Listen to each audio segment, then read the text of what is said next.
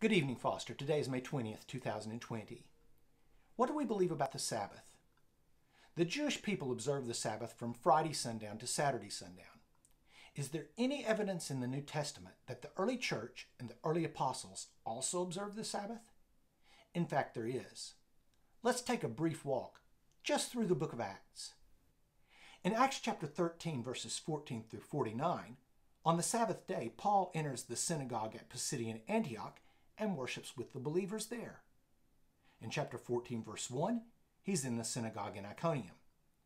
Verse 15 actually quotes the Sabbath commandment, saying that the Lord God created the heavens and the earth and the sea and all that is in them. Acts chapter 15 contains the Great Jerusalem Council, and in verse 21, the conclusion of that council is that the Gentiles every Sabbath would be in the synagogue listening to the reading of the words of Moses. In chapter 16, verse 13, when Paul showed up at Philippi, there was no synagogue there, so he met with the believers on the Sabbath day down by the riverside. In chapter 17, verse 1, on the Sabbath day, Paul is in the synagogue at Thessalonica. In verse 10, he's in the synagogue at Berea. In verse 17, he's in the synagogue in Athens.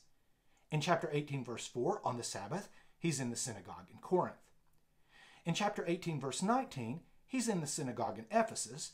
And then in verse 26, sometime later, the believers are still in the synagogue at Ephesus. And in chapter 19, verse 8, sometime later, the believers are still in the synagogue at Ephesus.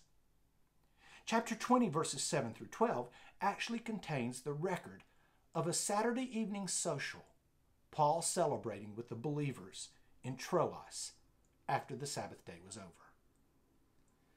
So you see, there's a great deal of evidence in the New Testament that the early church and the early believers worshiped on the Sabbath day and received the blessing of that observance.